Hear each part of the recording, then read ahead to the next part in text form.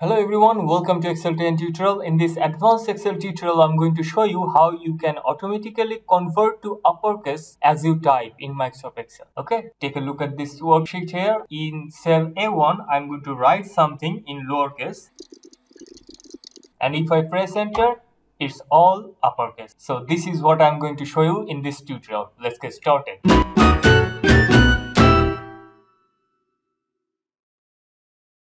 So we are going to force our entry to uppercase in column A. Okay, so that whenever you type anything inside column A, it's automatically converted to uppercase whenever you press enter or whenever your typing is completed or whenever your data entry is completed. So we are going to convert any data forcefully to uppercase in column A and in sheet 1. This is why we are going to right click on this worksheet and click on view code, and we are going to write a VBA code, and I have already written the code. If you need the code, please sign up the form and subscribe to the channel. So our code is ready and we have done everything right, and now if I write anything here, it should be converted to uppercase. Okay, now if I press enter, this text should be converted to uppercase. Okay, let's press enter, and you can see we have converted this text to uppercase. From now on, whenever you type anything in this column A, it will be automatically converted to uppercase characters as you type. Okay, so you type,